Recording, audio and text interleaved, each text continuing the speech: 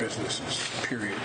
And what I will do is the same thing we did in our administration. There will be an absolute wall between personal and private and the government. Do you stand by your statement that you did not discuss any of your son's overseas business dealings with him? Yes, I stand by that statement.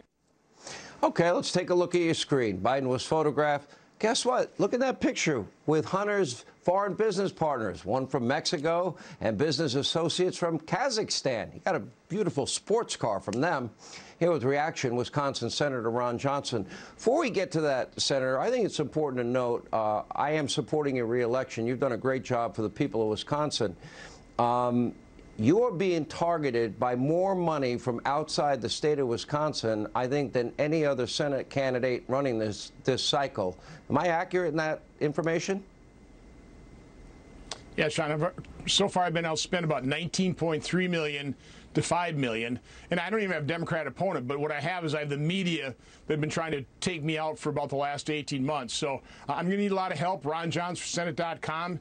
If you want me to continue to pursue these investigations, I'll need that financial help. Again, RonJohnsonForSenate.com. Where's this money targeted against you coming from? Do we know?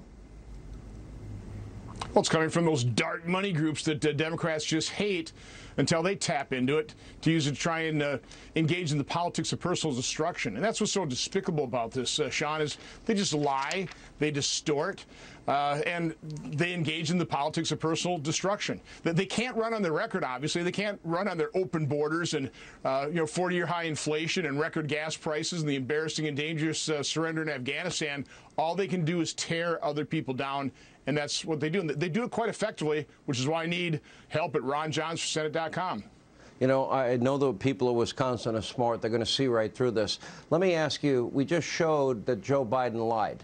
Joe Biden said he never talked to Hunter one time about his foreign business dealings. We got pictures to the contrary.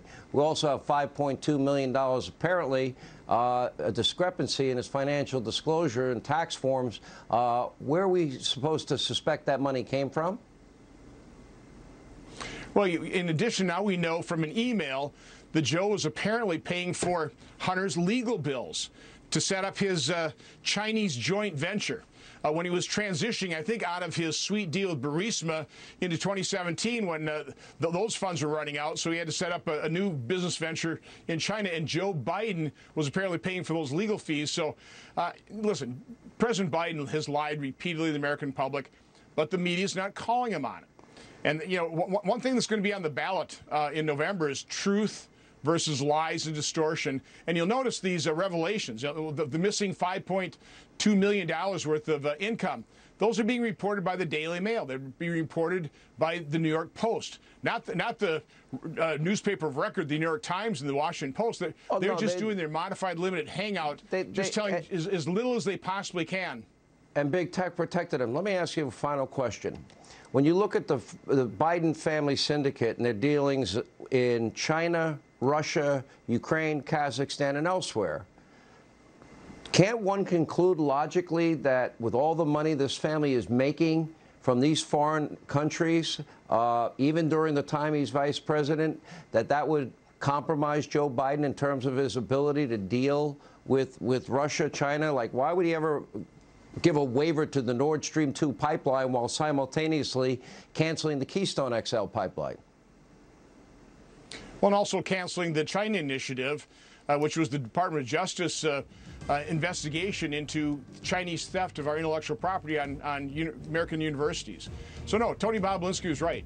President Biden is compromised. He was compromised. Chuck Grassley and I tried to warn America, but the press suppressed it. Yeah. Well, I hope the people of Wisconsin understand all this money.